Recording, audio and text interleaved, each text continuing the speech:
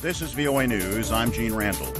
Deadly shelling has broken out again in disputed Kashmir, a day after an Indian pilot captured by Pakistan in its zone of Kashmir was handed back to India.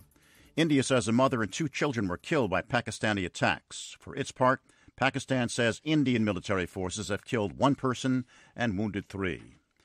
The U.S. and South Korea are expected to announce they will scale back their annual large-scale joint military exercises. Media reports, quoting unnamed U.S. defense officials, say the announcement is expected in the coming days, and that the move could be designed as a good-faith gesture to keep nuclear talks with North Korea alive following the failed Hanoi summit, and to address President Trump's often-stated concerns over the cost of the exercises. The aborted U.S.-North Korean meeting this week is still the focus of a lot of attention here in the United States, much of it aimed at President Trump. The parents of an American college student who died after being released from North Korean captivity have condemned the president's praise of Kim Jong-un and Mr. Trump's willingness to accept the dictator's assurances that he only learned of Otto Warmbier's fate after the fact. AP Washington correspondent Sagar Magani has a report.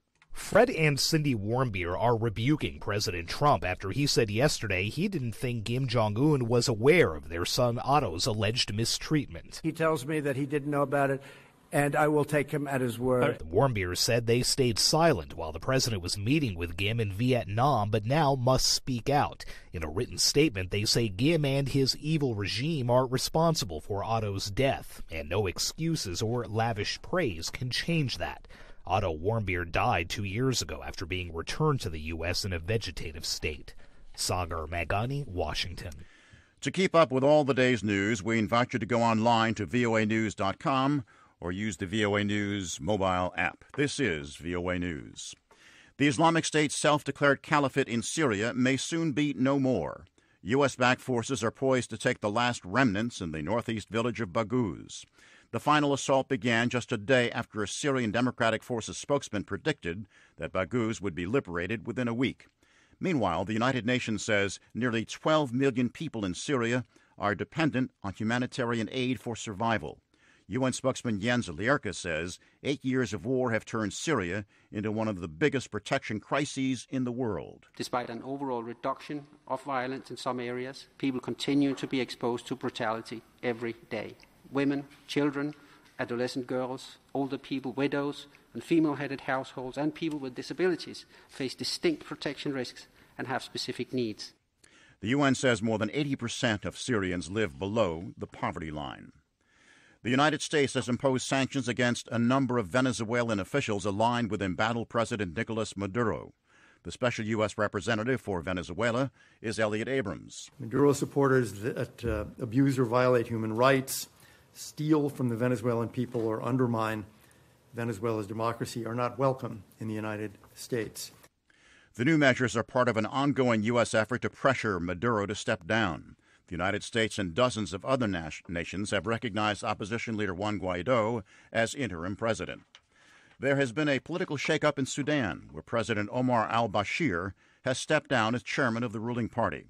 The National Congress Party, that enjoys a sweeping majority in parliament, made the announcement after weeks of popular protests against Bashir's rule. The party says the leadership role, at least temporarily, goes to Deputy Chairman Ahmed Haroun, and that a new president will be chosen at the next General Convention, though no date has been set. Thousands of Algerians took to the streets across the country after Friday prayers to protest President Abdul Aziz Bouteflika's bid for a 5th term. 82 years old today, Bouteflika suffered a stroke in 2013 and has not been widely seen since. In Algiers, young and old call for a free and democratic Algeria. Bouteflika has led the country since 1999. The presidential election is scheduled for April 18th. U.S. Taliban peace talks are set to resume today in Qatar after a 2-day break. The immediate goal is fleshing out details of a draft agreement that both sides are hoping could set the stage for promoting a settlement to the conflict through an all-Afghan peace process. A senior Taliban official tells VOA the withdrawal of all U.S.-led foreign forces from Afghanistan will allow Afghans themselves to peacefully work to end years of hostilities. Gene Randall, VOA News.